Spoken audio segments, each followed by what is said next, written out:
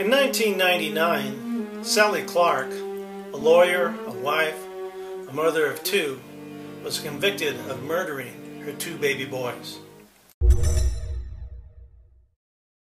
Christopher, who was 11 weeks when he died, and Harry, who was 8 weeks old when he died. Although baby Christopher's death was reported as a lung infection by the examiner, after the second baby Harry died, it was changed to suffocation. Mrs. Clark was sentenced to life in prison because the UK does not have the death penalty. She appealed her case after a year because the prosecution was very suspicious, but she lost. She was released after 3 years of serving the sentence because the prosecution's case continued to get holes in it, and she was found innocent and let go. But this could have all been avoided if the experts had just understood some simple statistical mathematics. They made an error, and Sally's family suffered, and Sally suffered the most.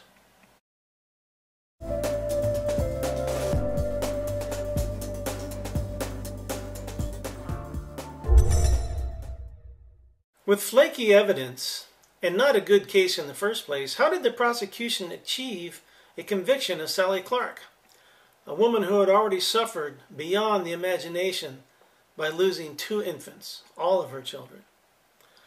Her defense bankrupted her family and her husband.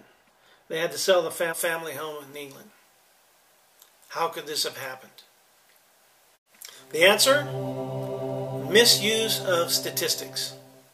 Sir Roy Meadows, expert witness for the prosecution and a pediatric expert, testified that the odds of one family losing 2 babies to cot death, or in other words unexplained baby death, was 1 in 73 million. Let's see how Mr. Meadows came up with this figure. The odds of cot death in England, according to an actual statistic, is actually 1 in 1,300. So 1 in 1,300 families suffers an infant death for no apparent reason. However, the good Mr. Meadows modified the probability to 1 in 8,500 because the Clarks were financially well off and did not smoke. To calculate the probability of 2 independent events, such as 2 babies dying in the same family, is the probability of one event times the probability of the next event. And that's the probability that both things can happen. So here's the first problem in the calculation of 1 over 8,500 times 1 over 8,500 does equal 1 over 73 million. But the actual odds of having one cot death is 1 in 1,300. But the odds of having a second, if you'd had one, is 1 out of 100. Which means that people that have had one cot death are prone to having a second one. This is called conditional probability. It's not well understood by a lot of people, including doctors and experts. Conditional probability means the fact that one thing has happened means that another thing is more likely or less likely to happen now. For example,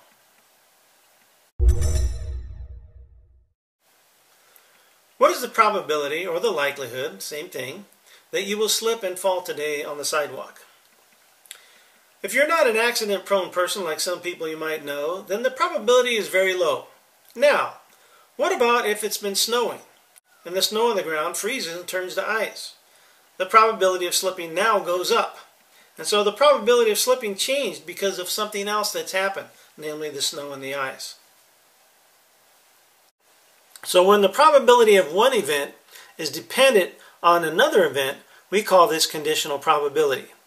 The events are not really independent because one affects the other.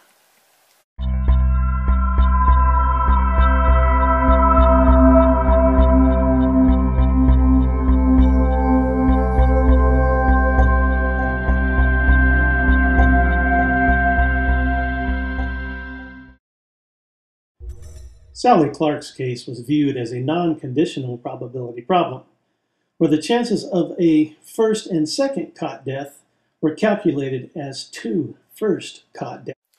To accurately calculate the probability of 2 infants dying in the same family of caught death, you would have to use this formula. 1 over 1,300 times 1 over 100, which is 1 over 130,000. That translates to about 5 families per year to have caught deaths, not 1 every 100 years. Quite a difference. Although this is still pretty rare, it's a long way from 1 over 73 million. That's like winning the lottery. You might consider that, with even these odds, someone does always win. It happens, doesn't it? So the jury and the media became focused on that 1 over 7,300 million figure, even though it was completely wrong. People tend to believe experts, even non-experts, when they use statistics, because most of us don't understand the numbers well enough to question them. After that statistical group in UK challenged the misuse of statistics in the courtroom, many other women were released from prison, perhaps reducing their heartbreak, but of course never removing it. Sally Clark endured the most heartbreak of any person could ever have, and that is the loss of her children. But Sally lost 2 and then was in prison because of the misuse of statistics and probability, and the belief that experts know more than we do. Because the public does not like to learn about statistics and relies on experts to tell us how things are, and because many experts do not really understand statistics and probability, tragedies will continue to happen. The only way to stop these kind of tragedies is to become educated in statistical methods and probability ourselves. Learn to think for yourself. The experts are not who you think they are, or who they want you to think they are. Learn the statistic methods in your class. Know the material well, and you'll probably find your professor making mistakes. Everybody does, but very few are caught. Anyway, have fun, learn statistics and probability, and don't forget Sally Clark in your prayers. I'm Doug Edwards. Thank you for taking the time to watch this video.